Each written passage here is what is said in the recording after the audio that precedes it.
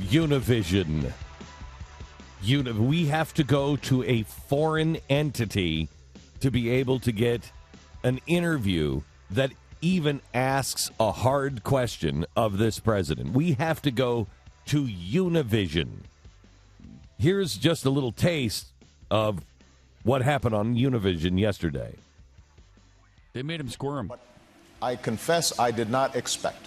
And so I'm happy to take responsibility for being naive here. I like that. He's happy. Okay, they've asked him about immigration, and they said you failed. You know, you said you were going to do that, and you didn't keep your promise. Didn't keep your promise.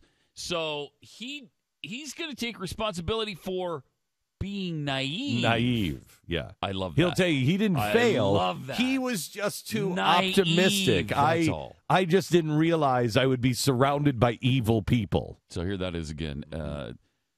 Question on immigration. You didn't keep your promise. But I confess I did not expect. And so I'm happy to take responsibility for being naive here, is that Republicans who had previously supported comprehensive immigration reform, my opponent in 2008, who had been a champion of it. I'm happy to take responsibility for being naive, but it's the Republicans' fault. Is that not what he's saying? And who attended these meetings suddenly would walk away. That's what I did not anticipate. And as you know, Jorge, even though we controlled the House of Representatives, and even though we had a majority in the Senate, the way the Senate operates was if you couldn't get 60 votes, you couldn't get something moving. So we initiated the meetings, had a series of meetings. And what we could not get was a single Republican, including the 20 who had previously voted for comprehensive immigration reform, to step up and say, we will work with... Didn't they have 60 in the Senate?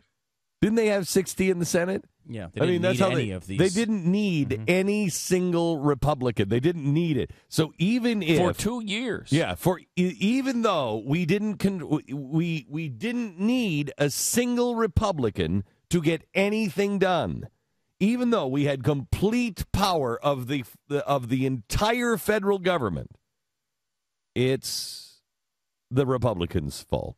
Mm-hmm. They were obstructionists. But look, I'm happy to take responsibility for being naive. Right. For believing too much in for people. Let me tell you, I'm sorry. I didn't think we'd have to shoot people to be able to just completely take control. But apparently I was naive. I was too optimistic. We're going to have firing squads. I take responsibility for not understanding how evil Republicans really are. To make this happen. Not only was it fairly recently that we had some Republican support, but even now you have voices like the former governor of Florida, Jeb Bush, who has said that the Republican Party has taken an extreme view, a wrong approach when it comes to immigration reform. So my hope is that after the election, when the number one goal is no longer beating me, but hopefully the number one goal is solving the country's problems, if they have seen that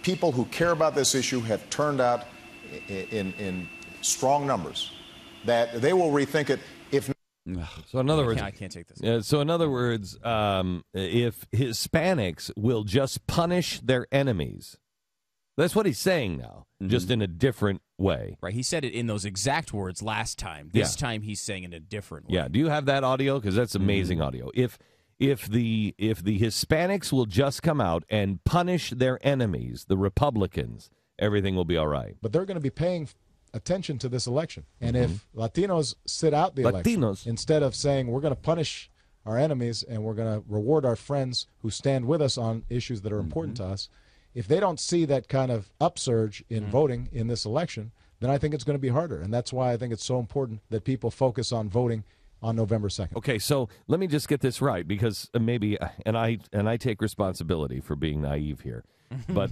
I thought the president, when he said that just a minute ago on Univision, that might be the first time that he would use that trick of saying, hey, if they see you come out in record numbers, then we'll be able to get that passed.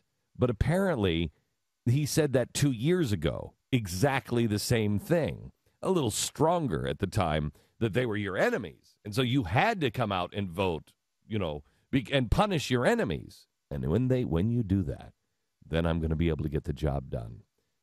I take full and complete responsibility for being so naive to think that the President of the United States wouldn't use every possible lie and tool and division that he could finally just pile up on the table. I take responsibility for thinking that he wouldn't do that. Mm-hmm. Mm-hmm. That's really good of you to take that kind of responsibility, Glenn. It takes a strong man. Thank you. It takes a strong man to admit when he's been naive and when he's believed too strongly in people. That takes real depth of character. Well, and to go a step further, Pat, I mean, it takes a real man to admit that you've been naive and that it's someone else's fault. I mean, because it's so hard to admit when someone else has wronged you in that way. It is. Can I say something? Mm-hmm. I can't help the fact that other people are evil.